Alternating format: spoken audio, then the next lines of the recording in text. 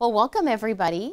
My name is Dr. Elvira Dominguez Gomez, and I actually teach here at the ABSN program here in Temecula, and I also teach at main campus as well. So I'm going to talk a little bit about the ABSN program here because basically that's the main program that we offer here that's nursing. So we do admit year-round pretty much, 3 cohorts, 150 per academic year. In the fall and in the summer, we admit, and these are approximate numbers. It's not really a hard and fast rule there because this is all based on do we have the accommodations and all those sort of things. So, but on the average, like I said, it's about 50. If there's anything I'd like to say about the situation of how the cohort is set up, you have, I kind of like it because they set it up very much like an actual nurse has their schedule. You have a lecture class for 1 day, and then you usually have lab for 2 days, which is very similar to the 3 days a week shifts that nurses have. And then you go to your lectures here. You're probably going to be in these rooms if you get into the program. And then later you go out to the hospital and you practice the same exact skills that you're studying. So for example, you go med surg, you're like, oh, we're going to talk about like catheters, like a urinary catheter. Or we'll make it a little bit simpler. We'll talk about med administration. And then later, you read it, and you're like, oh, like you got to wash your hands, make sure everything's good, like read the labels because you don't want to give any expired drugs.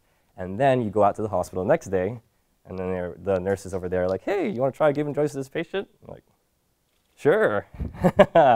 And it's a great, it concretes information in your mind because like, I'm sure you guys know about like visual, kinetic, auditory learning because you're hearing it, you're doing it, and you're seeing it when you read in the classes.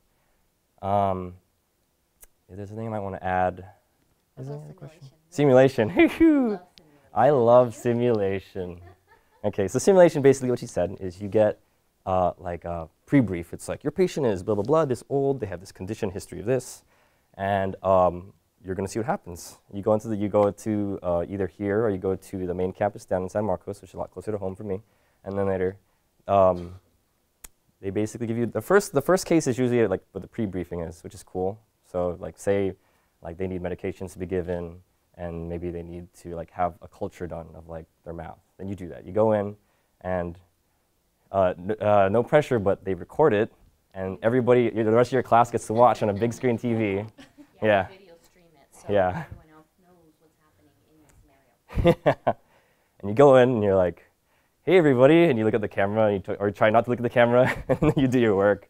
And then the interesting thing is, because the patient is like for the most part as real as possible, their case develops over time. So like somebody will give the medication, like the first part that you get, the briefing happens, and somebody goes in and does the first thing. And like, oh no, what if they like develop a cough for the second shift? So then the next 2 nurses or student nurses come in and they have to deal with that. Or like, oh no, now they need a blood transfusion. And then it kind of like develops over time.